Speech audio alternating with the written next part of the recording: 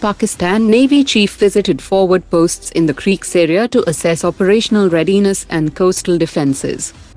3 Indian Air Force Rafale fighter jets BS-21, BS-22 and BS-27 are set to participate in the upcoming COP India joint air exercises with the US Air Force. Ironically, these are the same Rafale aircraft Pakistan Air Force claimed to have shot down.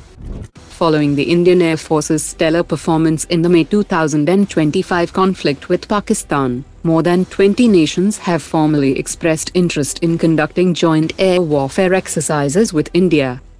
The Indian Army has issued a clear directive to domestic UAV and loitering munition manufacturers to integrate GPS-denied navigation systems or risk losing future contracts.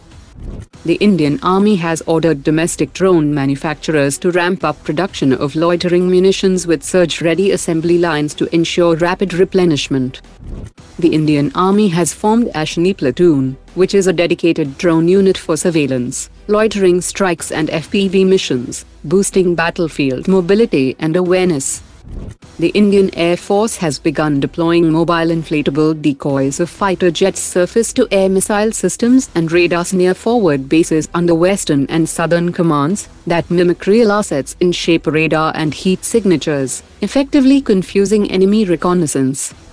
The Ministry of Defense has entered cost negotiations with both Italy and France for 48 heavyweight torpedoes for the Navy's 6 Kalvari Class submarines, and reports indicate that India is favoring Italy for cost and local assembly potential. India and Russia are close to finalizing clearance for the Mach 7 Brahmos-2 hypersonic missile. The next-generation missile will combine Russian propulsion with Indian seekers and electronics, offering 1,500 kilometers range and launch capability from trucks, ships or submarines. Talks between Brahmos Aerospace and Russia have resumed this year, and India seeks 70% tech transfer for local production at Nagpur and Hyderabad, with DRDO contributing EW-resistant avionics and guidance systems. Israeli defense firm Rafale Advanced Defense Systems has proposed joint collaboration with India for the final testing and integration of the 250 km range Skysting Beyond Visual Range air-to-air missile. It will be integrated across all Indian fighter platforms, including the Tejas Mark 1A, Tejas Mark 2 and Su-30.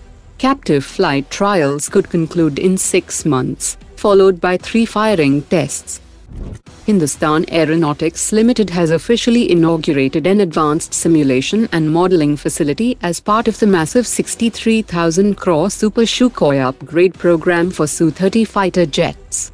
The newly set up facilities at Nashik and Bangalore will overhaul and rigorously test 200 Su-30 aircraft, integrating cutting-edge indigenous technologies like the Virupaksha radar, advanced infrared search and track system, AI-driven avionics for multi-sensor fusion and advanced electronic warfare suite. Following the recent delivery of first dry Kaveri engine prototype, the second engine will arrive in 2026 for 150-hour endurance trials under high-altitude conditions, followed by third engine. Subsequent fourth and fifth engines will undergo up to 500 hours of qualification testing to certify flight readiness and durability.